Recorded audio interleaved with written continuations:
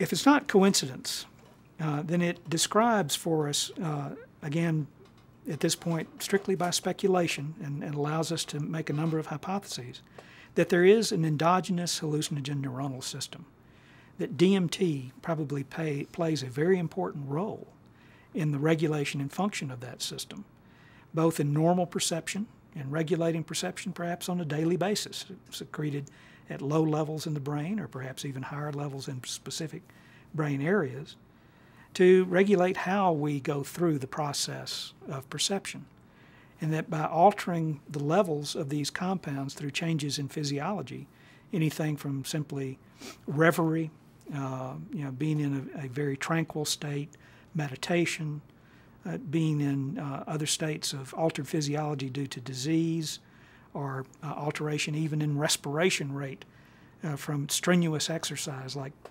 dancing or whirling or doing other events, can also lead to alterations in brain levels and to experiences of what we have come to know as mystical states.